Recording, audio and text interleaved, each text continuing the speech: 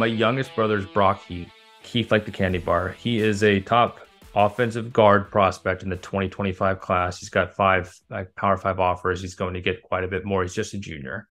What I believe is that within the next 2 years, when he is sitting down to discuss his NIL deal with a collective at whatever school he commits to or what he's attending at the time, in that room will be the collective, will be the athletic director, the head coach. There'll be institutional involvement in the room that's being discussed the terms of his collective agreement. I think that institutional involvement will get closer and closer. Payments will come from a third party. Now, that collective will be funded by the foundation of that institution. I believe that's the most sustainable outcome. So Brock Heath will sit down and have his head coach and the athletic department on his side of the table, collective on the other side. Collective's a compensating party who's being funded by the foundation, interesting enough, but both sides are working to make sure there's the best outcome for Brock Heath.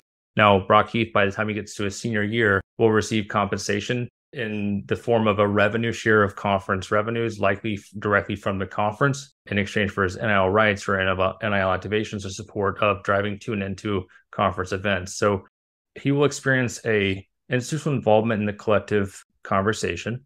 And by the end of his career in the year 2030, he will receive compensation that is a revenue share-esque outcome, but it will not constitute him as an employee of the conference or the college in which he attends. That is the ideal outcome for the next 6-7 years of this industry.